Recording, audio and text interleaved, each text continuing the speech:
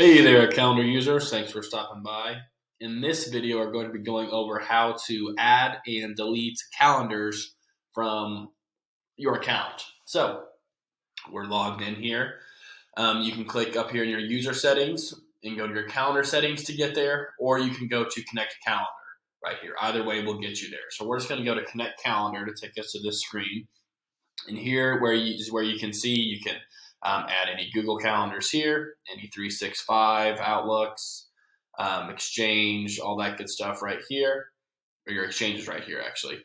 And then your Apple calendars right here as well. So you can see where I have my Apple hooked up, my Outlook, and my two Googles. If I click on it here, you can also see where you can delete them as well. And then you can go in and change your colors, all that good stuff. You can see where it automatically pulls over all the secondary calendars. So this is where you can go to add your calendars and to delete them as well. So there you go. Thanks for stopping by, guys.